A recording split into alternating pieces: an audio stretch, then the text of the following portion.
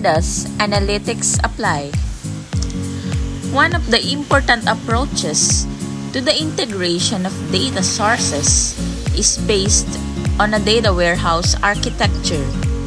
In this architecture, data coming from the multiple external data sources are extracted, filtered, merged, and stored in a central repository called a data warehouse. Data are also enriched by historical and summary information. From a technological point of view, a data warehouse is a huge database from several hundred of gigabytes to several dozens of terabytes. Thanks to this architecture, users operate on a local, homogeneous, and centralized data repository that reduces access time to data. Moreover, a data warehouse is independent of EDS that may be temporarily unavailable. However, a data warehouse has to be kept out to date with respect to the content of EDS by being periodically refreshed. The content of a data warehouse is analyzed by the so-called online analytical processing or OLAP applications for the purpose of discovering trends, patterns of behavior, and anomalies, as well as for finding hidden dependencies between data. The outcomes of this analysis are then the basis for making various business decisions. The market analysis of demand and supply is one of the important steps in taking strategic decisions in a company. Likewise, an analysis of the development and course of diseases, as well as the impact of different medications on the course of illnesses, is indispensable in order to choose the most efficient methods of treatment.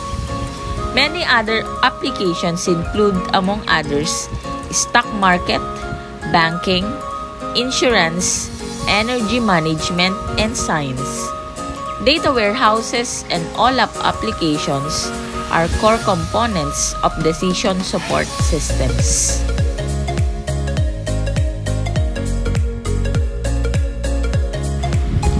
Metrics and measurements.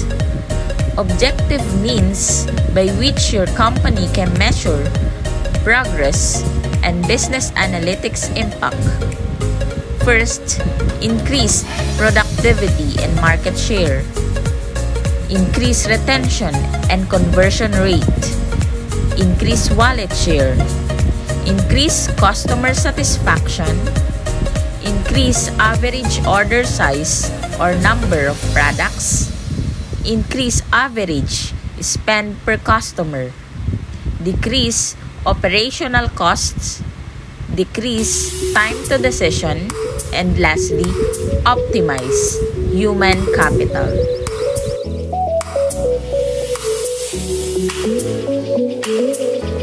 When is analytics not practical? First, when there is no data. Second, when there's no precedent. Next, when history is misleading. When the decision maker has considerable experience. When the variables cannot be measured. And lastly, even though they are not always visible, analytics are valuable enough that they should be the first rather than the last resort in making decisions. First, when there's no data. Some decisions must be made before data can be gathered systematically. When a firefighter is in a burning building trying to decide whether the floor is about to collapse, he has to gather data rapidly by observing his surroundings. He is unlikely to perform a logistic regression analysis. Second, when there's no precedent. If something has never been done before, it is hard to get the data about it. The obvious analytical response in such a situation is to perform a small-scale randomized test on the idea and see if it works. Next, when history is misleading. Even when an ample precedent exists, as the fine print on the stockbroker ads once, past performance is not necessarily indicative of future results. Improbable, unpredictable events, called black swans by Nassim Nicholas Taleb, are immune to analysis. When the decision maker has considerable experience. Sometimes, a decision maker has made a particular decision often enough to have internalized the process of gathering and analyzing data. Next, when the variables cannot be measured. Some decisions are difficult to make analytically because the key variables in the analysis are hard to measure with rigor. And lastly, even though they are always visible, analytics are valuable enough that they should be at first rather than the last resort in making decisions. In many intuitive organizations, analytics are merely a rationalization wherein data is selected to support a decision that's already been made.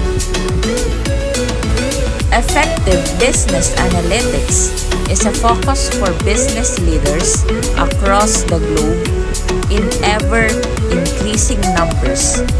A 2011 report by the McKinsey Global Institute projects that the United States needs 1.5 million more data literate managers to meet the demands of the data-driven enterprise. In addition, during IBM's 2012 IBM Partner World Conference, its CEO predicted that analytics will be the thread that weaves together front and back office systems in order to give companies that harness huge volumes of unstructured data a competitive business advantage. There are several key components worth noting in our definition that may differ from more traditional definitions of business intelligence, research, web analytics, information retrieval, data mining, or other related disciplines. First, the amount of data available to business is overwhelming and is growing at an exponential rate, and it is easy to enter analysis, paralysis, or drift into intellectual curiosities. Therefore, organizations must articulate and prioritize the key questions they want business analytics to answer. In other words, business analytics is most useful when it is predictive and provides a lens into the future regarding likely business outcomes. If you recall from our definition, all effective business analytics should be grounded in key business questions and objectives. Those business questions and objectives do not care about your organization's structure, that some of the data are in finance, some are in marketing, and some are in product. Those business questions simply demand an answer, and whichever organization can answer them consistently with speed and accuracy will win. Will that be you or your competition?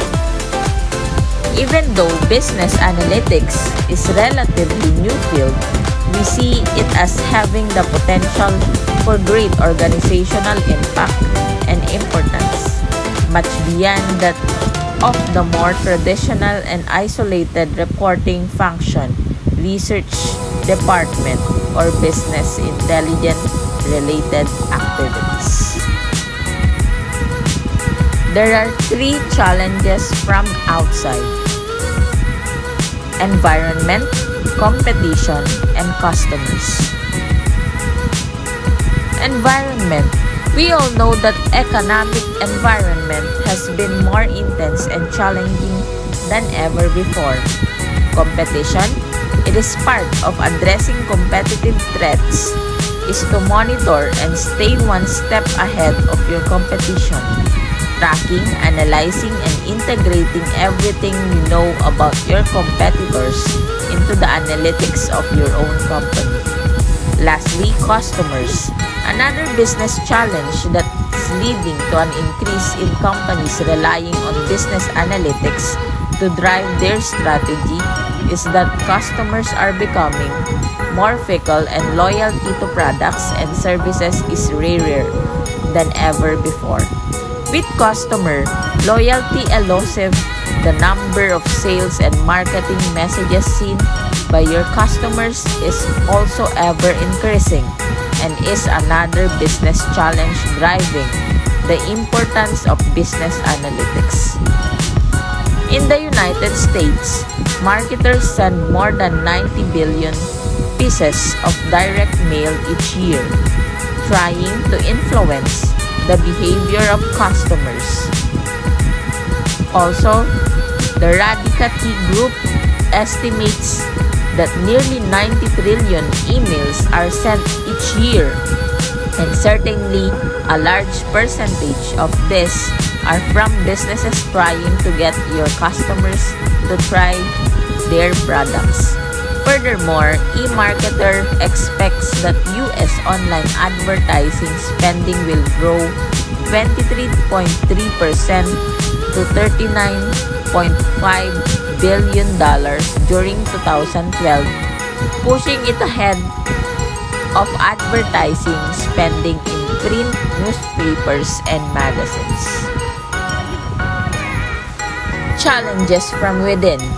Inside the organization, evolving business analytics, less subject matter experts, external factors, and internal factors.